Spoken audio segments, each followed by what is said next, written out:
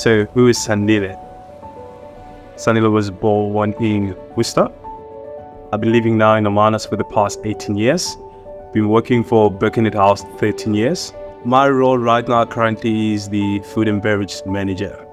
The first job that I got here was a runner. Within 1 year I moved to be a waiter. The curiosity got me to where I am today. Purpose and values are there to help you as an individual, as a team, as a company to grow.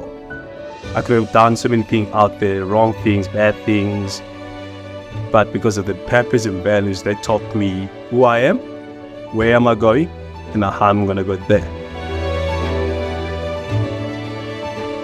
The foundation is being run through TRP, which is the Sandile Mnyuka crash.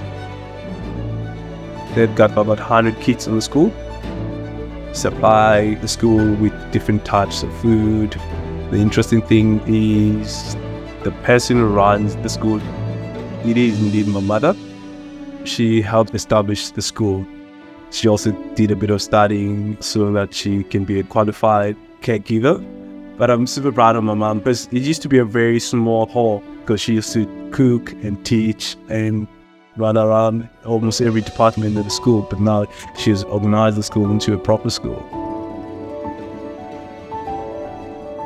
As a business, you have to give back to the community because it's a small drop in the ocean, but it touches a lot of different families.